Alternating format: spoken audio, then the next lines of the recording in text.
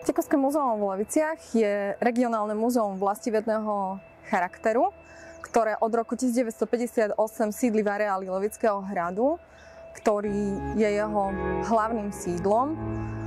Múzeum v roku 2022 oslavuje svoje 95. výročie. Vzniklo v roku 1927, kedy súkromný zberateľ a vrábeľský poštmajster Jozefa Nécseyho daroval mestu Levice rozsiahlu zbierku rodiny Nécseyho.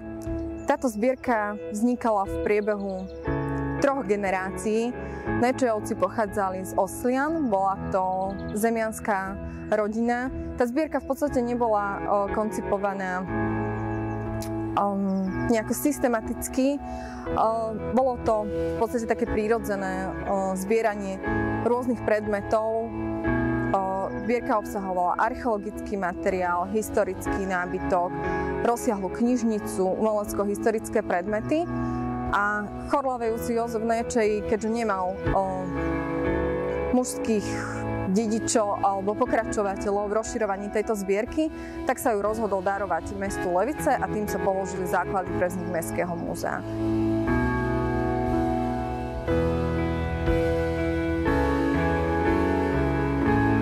Prvé sídlo mestského múzea bolo na Levickej radnici na 2. poschodí a tá prvá inštalácia bola otvorená už v roku 1928 a volala sa Nécseyho izba.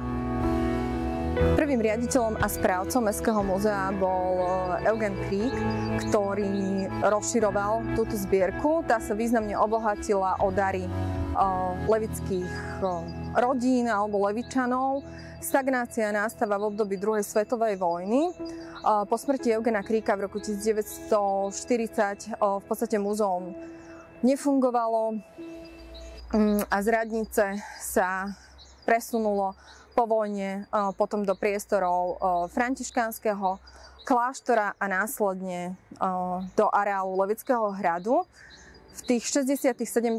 rokoch sa postupne z maličkého mestského múzea stáva významná vedecká inštitúcia, rozširuje sa počet pracovníkov, rozšírila sa zbierka národopisná, historická, položili sa základy pre vznik prírodovednej zbierky a rozširovala sa aj knižnica.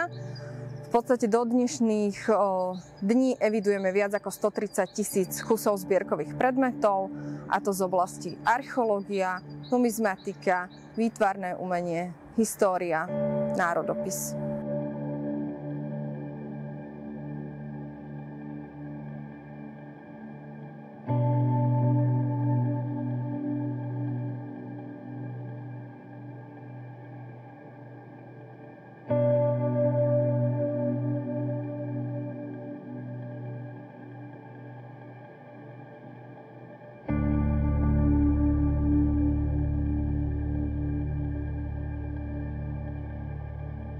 Po presťahovaní do areálu Levického hradu jednotlivé budovy postupne prechádzali pod správu múzea. V minulosti tu kedysi sídlili rôzne školy, nachádzal sa tu v priestore Dobovského kaštieľa aj internát blízkej obchodnej akadémie, ktorý prešiel pod správu múzea až v 80. rokoch, takže múzeum až takto postupne preberalo tie jednotlivé priestory, kde budovalo depozitáre a vystala aj myšlienka budovať stálu expozíciu. Dnes stála expozícia sídli v kapitánskej budove, čo je hlavné sídlo múzea.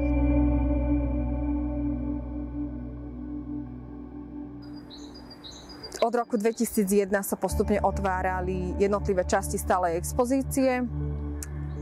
V priebehu rokov 2001 až 2009 bolo otvorených 7 častí stálej expozície: archeológia, história lekárnictva, história hradu, cechy a remeslá, spoločenský život, Ladislav Bielik, august 1968 a ľudový odev.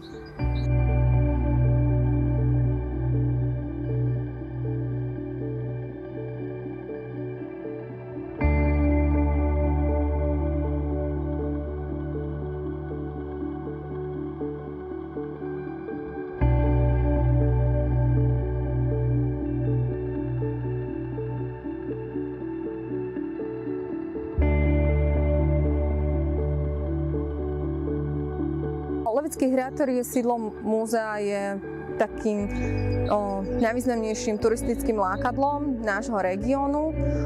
Žiaľ, tá stredoveká časť je dnes v ruine, ale aj priestory, v ktorých múzeum sídli, rovnako tak patria k hradu, či už je to kapitánska budova alebo Dobovský kaštiel.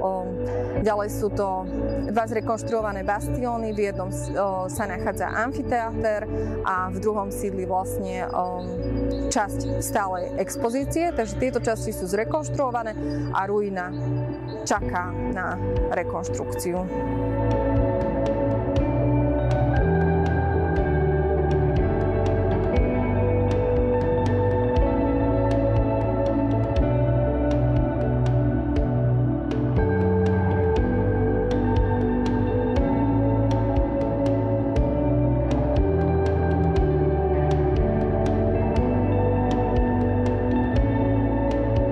Okrem stálej expozície múzeum spravuje aj dve vysunuté expozície.